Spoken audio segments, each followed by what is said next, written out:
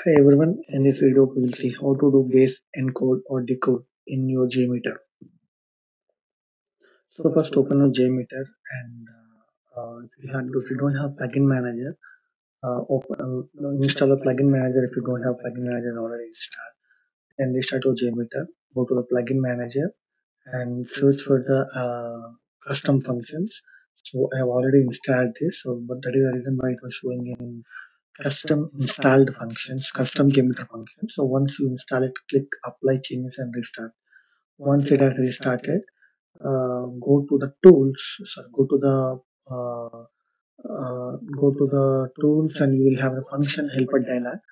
Go to the function helper dialog and go to the drop down. So you will have the base 64 and decode and encode.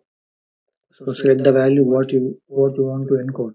So as just I'm giving name task incomplete,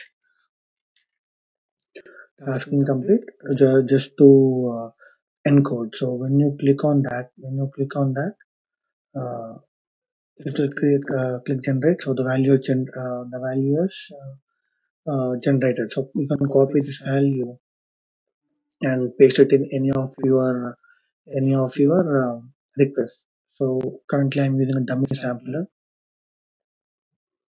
Dummy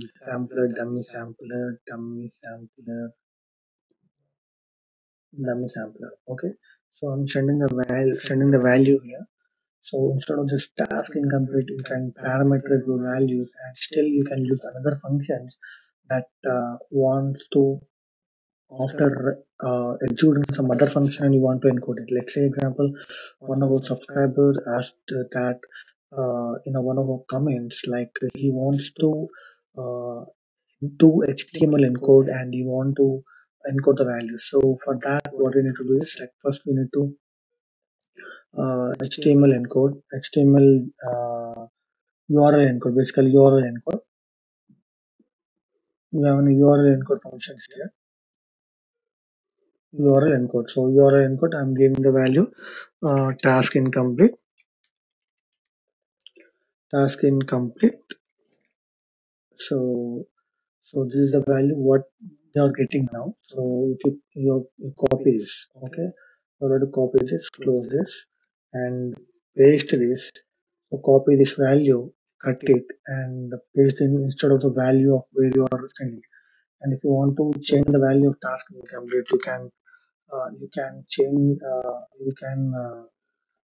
do parameterization as per your requirement by using properties or this thing.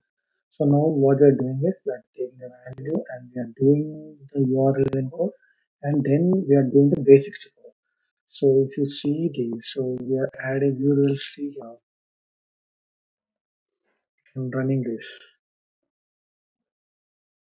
Now if you see that we have values encoded.